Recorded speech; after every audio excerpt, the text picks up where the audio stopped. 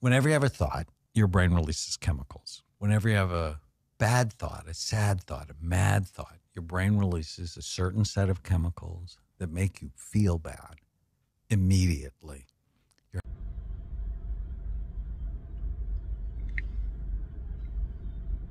I wonder how long in our human history is it going to take for us to realize that we are the only things on this planet trying not to be exactly what we are. Oftentimes I have trouble coming to do content because a lot of the concepts that I have in my head I can't explain well. I'm not able to explain them well. In my opinion, they sound really jumbled in my head.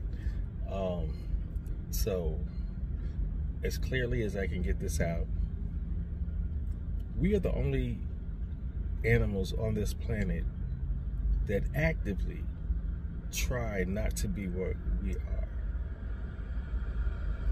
All of us are always trying to find something to give us definition. We have to be parents, we have to be lawyers, doctors, Indian chiefs. We have to work at a certain company, we have to make a certain amount of money. We have to do all these things to give ourselves value. We have to do all these things to give ourselves definition and purpose. Nothing else on this planet does that crazy stuff. There's not another living soul on this planet that does anything but what it's supposed to do. Tree's tree. You don't ever see a tree putting things on to make itself look more like a bush or a shrub, or you don't see oak trees trying to look like pines. You know what I mean? Like, you don't see any of that. We are the only things on this planet that actively try all the time to not be what we are, because we have found the human condition so abhorrent that it troubles us to be that, even though we are constantly reminded of our humanity.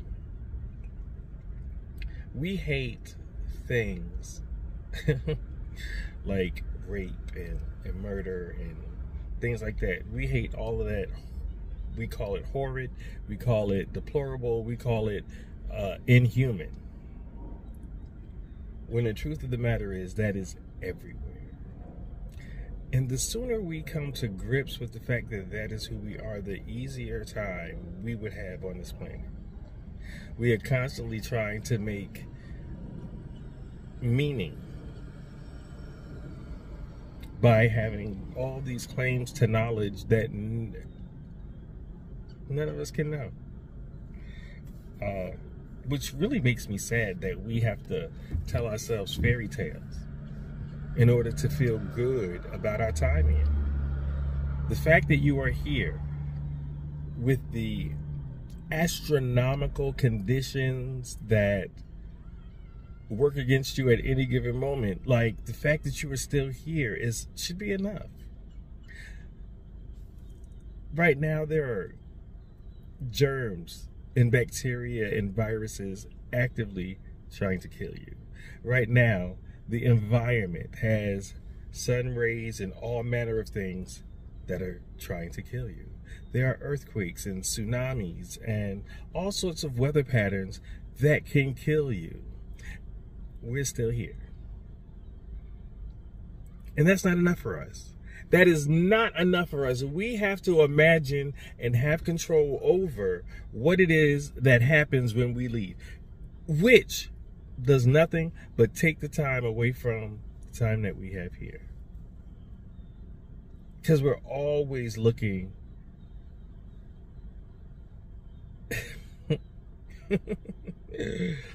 we're always looking outside of ourselves.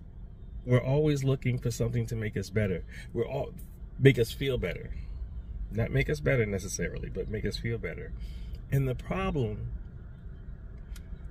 is that all that really boils down to is that we don't want to take responsibility for ourselves and our actions.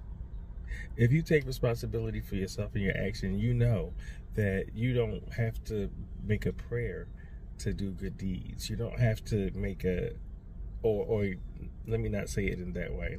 You don't have to depend on something outside of yourself to give you purpose. You decide what that is for yourself. You decide based on what you're good at, where you are in the world, what's happening around you, your environment, the things that are important to the people around you. All those things factor in. And we are constantly trying to make sense of all that. And instead of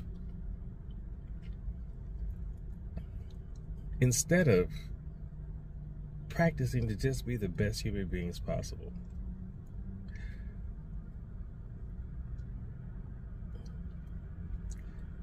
we have to claim to be the best people after we die too. We have to claim to be the chosen people who will get into the special place after we die in order for us to feel good. I was talking to a friend of mine earlier, and I said, no, the idea came to me that, we look back in history and we look at things like Salem witch trials, the Inquisition, all the Dark Ages, all of that stuff. We look at all that stuff and we go, oh my gosh, they were so backward, they were so ill-informed. 100 years from now, people are going to look back at us and go, oh my God, they were so backward, they were so ill-informed. And the problem isn't even that the information isn't available, is that we won't seek it out. We'll take the old information that was given to us, we'll chew it up again and spit it back out to a new generation. And we think that's okay. For all the people who have children, who watch and are on social media enough, or watch a TikTok video maybe, or a thread or a reel or whatever, and you saw the history that somebody put together of the educational system in the United States of America and who funded it, why it was funded, the purpose of funding this particular educational system, and you still send your children to school every day.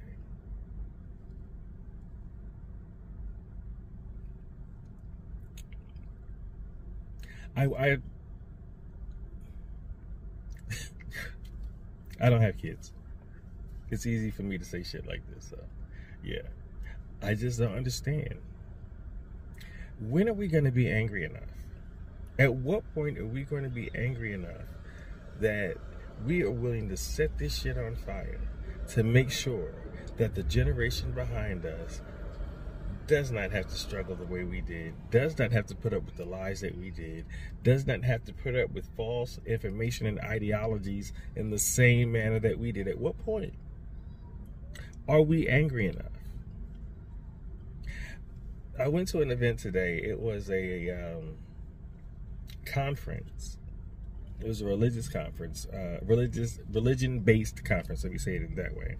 I think it was the Nation of Islam, and there was a fashion show. And I'm watching all these people, and I'm watching the pomp and circumstance of it all, because it's a lot of pomp and circumstance. Everybody has to punctuate everything with Alhamdulillah, Inshallah, Mashallah. Everybody has to do the whole, you have to be more Muslim than the next person, or at least as Muslim as the person standing next to you. And that was the feel all day. And the other part was, there was a great sense of, because it was a fashion show, obviously, there were men who were in attendance, but not many men who had anything to do with the fashion show. So there were women, obviously, running this particular fashion show. And I had brought a friend with me to model. And my friend, who is not Muslim, so this was her first time being in this type of atmosphere around this many Muslims. And so, of course, I could be by her side because they separate the men from the women. So she got to find out a whole bunch of stuff outside of my presence. And, she was like, every time when the women would go down the walkway, there was the coordinating sister, whoever was helping at that moment, would say, tell them, be mindful of, shaking your hips and stuff because there are men present. And she's like, so in her head, she didn't say anything, obviously, but in her head, she's like, so fucking what? The men, it short-circuited her brain real quick. And, it does speak to the fact that we allow men in our society, men have created their own narrative in such a way that they get excused, we get excused for everything. All you have to, boys will be boys. You know how men are. And that whole narrative that we keep regurgitating to the point that women are terrified of us.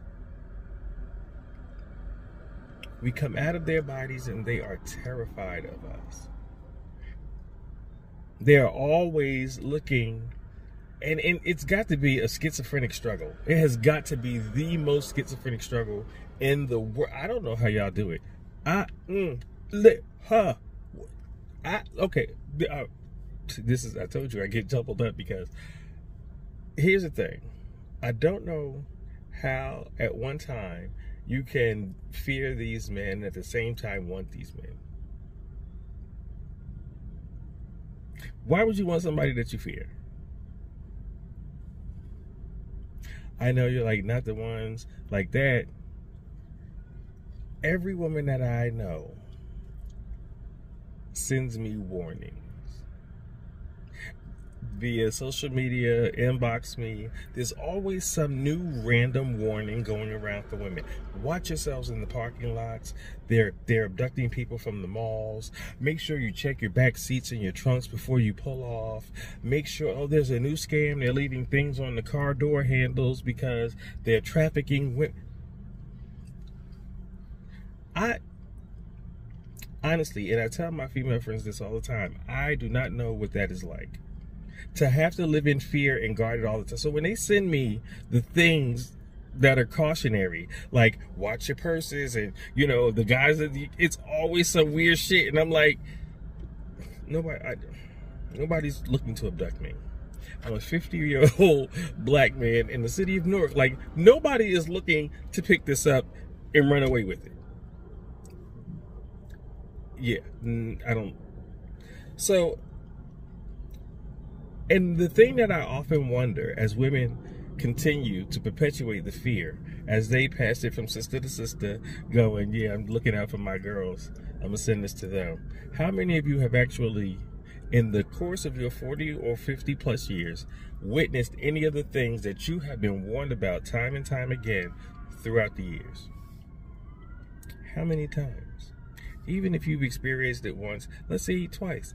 If you've experienced that, that puts it still statistically below the level where you should be warned about it all the time. The level of stress hormones in you all has got to be out of control.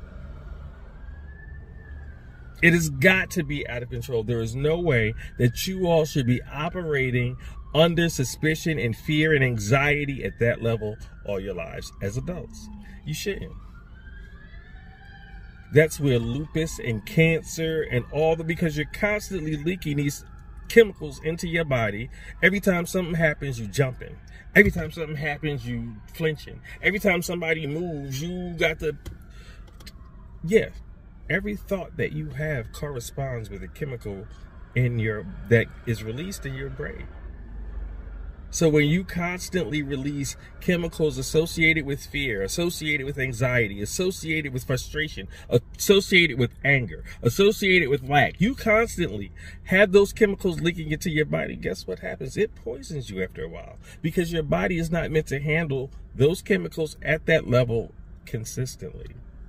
It's meant to do it on occasion when something has happened, and your body will run through efficiently and do what it needs to do with these chemicals, and it'll be dope, and you'll make it out alive, and da-da-da-da-da.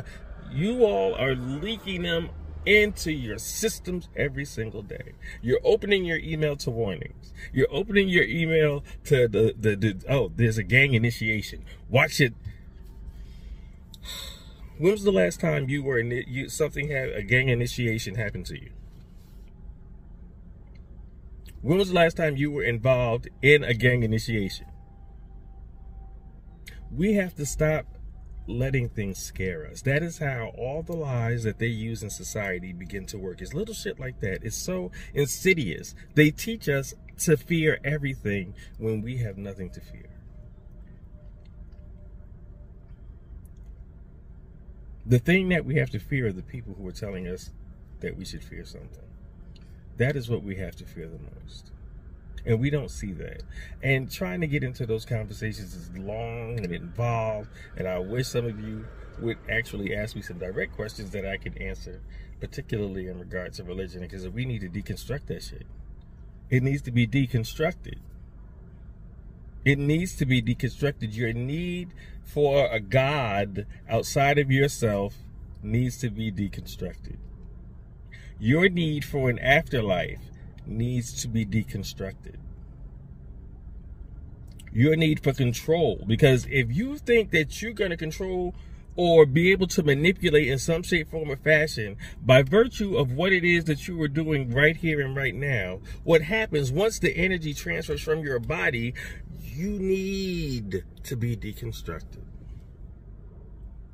You do. I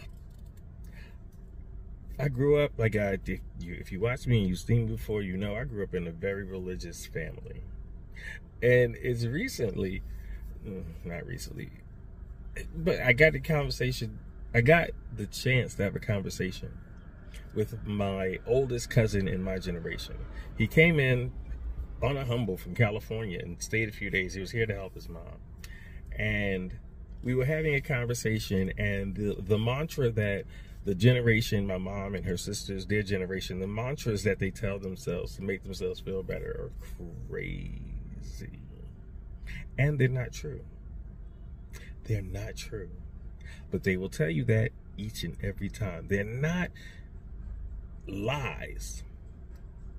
But it's not a consistent truth. It's just not something that can happen all the time. So, but they have built this up in their lives. They have built this up in their minds and in their spirits that this is what happened and this is how it was. And I have decided that I am not going to tell myself any lies anymore. It just doesn't serve me. And that is the questions that we need to ask ourselves, as opposed to getting caught up in other people's ideas about what right and wrong are. You should be concerned about what's preferable to you, what serves you, and what doesn't serve you. We have too many edicts where we're trying to take a real big, brush and paint this entire canvas with this brush. And it doesn't work like that with people. Every individual bristle on that brush needs to be attended to. And each one needs to meet that canvas on its own. And each one is going to leave a slightly different streak. It's going to make a slightly different path with the paint as it traverses the canvas. We have to stop painting society with this broad brush. That is why right now women cannot have abortions in certain states. That is why they are trying to roll back civil rights, everything. That is why they have used the 13th Amendment. I think it is. 14th Amendment. That's the voting amendment, right? Yeah. How they use that to keep us occupied.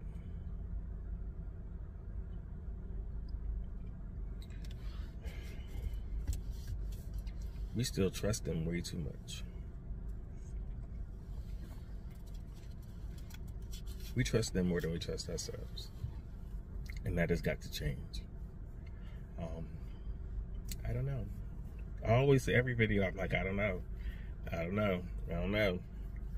I don't know what it'll take to change this. I don't know what it'll take to have a better situation. I know we just can't continue to believe people, and we can't continue to act like we believe what they're saying. We can't continue to act like the Kool-Aid that they're serving us, that we're going to drink it. We can't continue to drink it. We can't continue to act like we're going to drink it, and we need to throw it back in their faces. So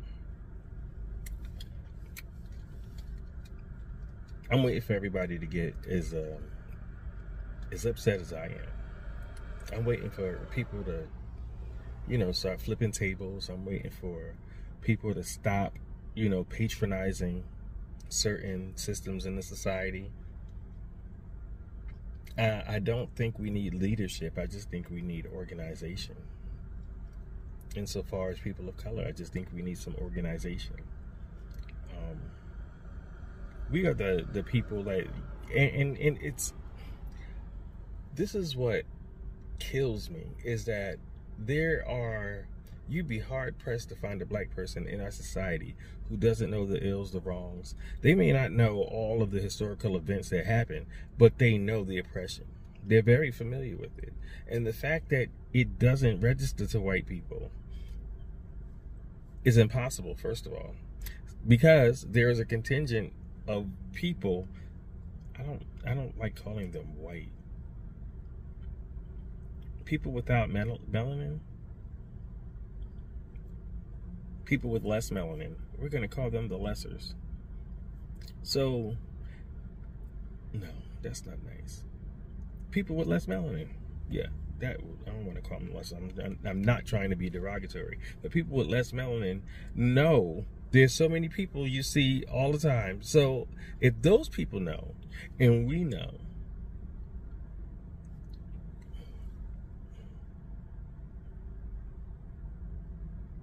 they know what they do. And we treat them like we have to tell them. We treat them like we need to teach them. We need to teach them shit. That's for them to learn. What we need to do is learn about us. Fuck them. Smooth like that. Fuck them. Fuck them. Fuck their history. Fuck their religion. Fuck their God. Fuck their mothers. Fuck their fathers. We have to stop believing these people.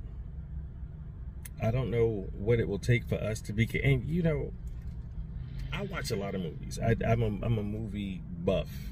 And yes, I do realize that the government uses movies for propaganda. I do. I also realize that there are a whole bunch of people who know things that we don't know, who can say it in a way without saying it. And oftentimes we think of it as entertainment. All that aside, there's a part in one of my favorite, it's more than a trilogy now, they put a part 4 to, The Matrix. I know. But the part where Morpheus is talking and he's explaining about the people in the Matrix and how so many of them are so hopelessly inert that they will risk their lives, they will die to protect the system. And every time I'm outside, that's what I feel like. That's not just what I feel like, that's who I run into. The people who will die to protect this system that oppresses them.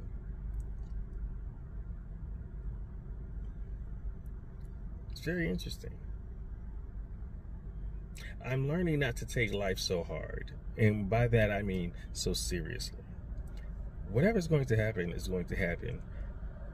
Everything that happens to me happens for my highest good. The highest possible good. The highest of the highest good. And I know that because as I review my life, there hasn't been one thing that I have asked for that has not shown up.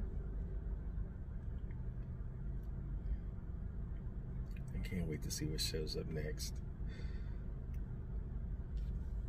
I would really like for this to be more conversational. So if you have questions, comments, anything that you want me to talk about, expound on, or talk with me about, please let me know in the comments. Don't forget to subscribe to the channel and don't forget to like this video. So thank you so much. I'm Uncle D. Griot style, we out here. So